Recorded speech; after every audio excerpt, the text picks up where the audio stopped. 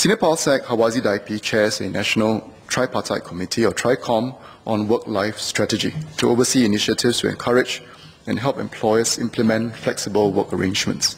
The TRICOM has been working with the Employer Alliance under the Singapore National Employers Federation, or SNEF, to organize more fora and dialogue sessions to share effective work-life practices amongst employers. The Employer Alliance is enhancing its work-life toolkit and developing more case studies to better help employers recognize the value of enabling work-life harmony for their workers, and at the same time to implement flexible work-life strategies.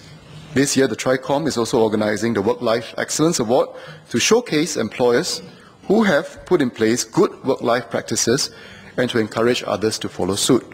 And many of these practices are indeed practical and replicable across many of the companies.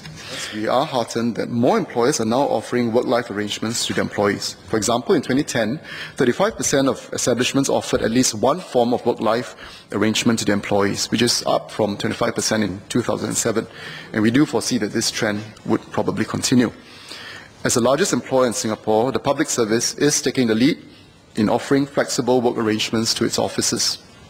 There are various schemes to help public officers better balance their work and personal needs, which can include looking after their parents, young children, or dependents. Many agencies have both flexi-time and flexi-place practices that gives officers options in terms of how they carry out work alongside their personal needs.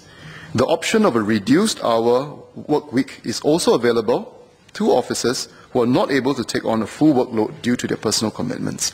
These flexible working arrangements complement the range of childcare and parental care leave that public officers can tap on for their caregiving responsibilities.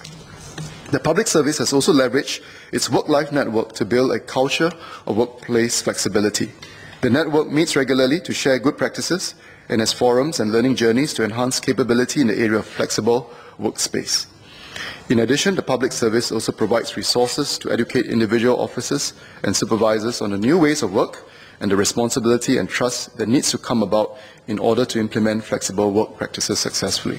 The fact of the matter is flexible work arrangements can work and has worked, and we do encourage companies to take on board and to try these arrangements, and I think this would go a long way in engaging the workforce, at the same time encouraging more people to return to the workforce as well.